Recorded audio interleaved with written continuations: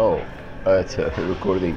Alrighty then. I just wanted to make some remarks about uh, Israel and well, the Zionist regime. It is not. I will refuse to call it Israel. There's no such thing. The Zionist regime, the Zionist criminal terrorist group, that they are terrorizing the Gaza Strip, and they have been doing that for many years, since 1948. They've been doing that all over the Middle East. And the United States of America is contributing to that, killing all the children all over the globe, not only in Gaza Strip, which is Egyptian territory. It's actually Islamic territory. It was part of the Ottoman Empire that the British, with the help of the kings and the dogs of the Middle East, King Fahd, they all have Assad. We all have animals, wild animals, uncivilized names. Anyway, and they sold out, and they brought the British there, and one of them even shot his own father, the latest King Hussein the third, shot his own father when he was 16, and he was crowned by the British there. Anyway. They committing these crimes, heinous crimes against humanity, and we are a participant. You know, we paying for we're paying for the to have blood in our hands. We're paying for to kill and slaughter people all over, and drug them and everything else.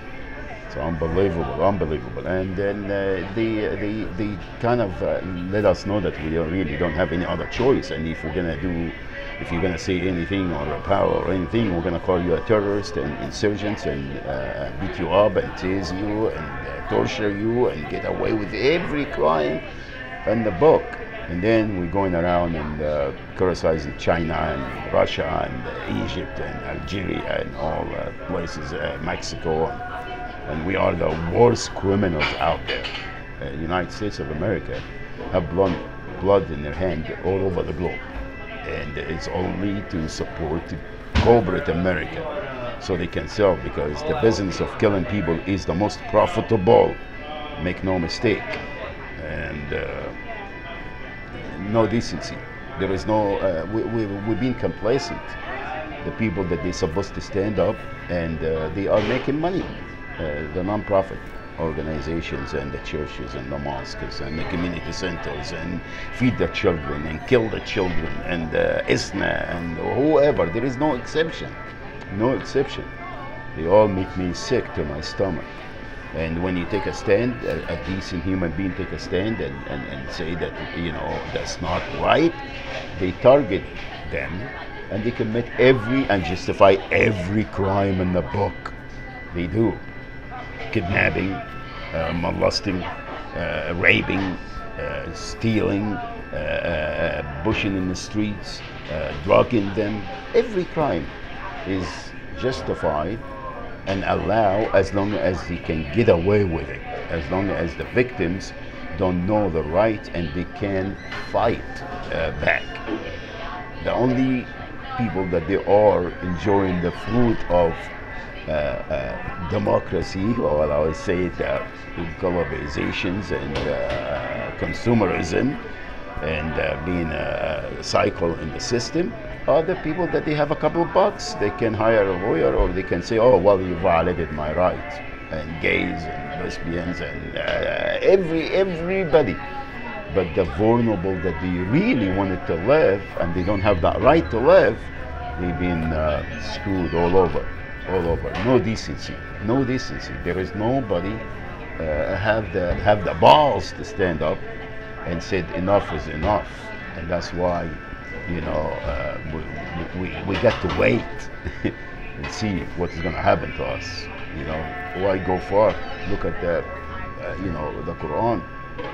Look at the history of mankind since Adam until now. And why Allah subhanahu wa ta'ala sent the prophets and messengers and message to maintain the justice. Anyway, I just want to bring that to the attention. What's happening in the Gaza Strip, in the streets of Cairo, in Syria, Algeria, Tunisia, everywhere in Yemen and the Emirates, in Saudi Arabia, in Mexico, Latin America, Central America. In this country, what we're doing to the Latin Americans, and that we're putting them in camps. Shame on you, America. Shame on you. And shame on all the people that they making money on our names, and the most vulnerable names. Civilians and people that they are in desperate need of somebody to just stand up for them. Shame on you. أقول قولي هذا وأستغفر الله لي ولكم. It's Friday. I don't remember the day of Ramadan, but it's Ramadan Mubarak to all of humanity, and may Allah subhanahu wa ta'ala bestow mercy upon humanity. أقول قولي هذا وأستغفر الله لي ولكم. السلام عليكم ورحمة الله وبركاته.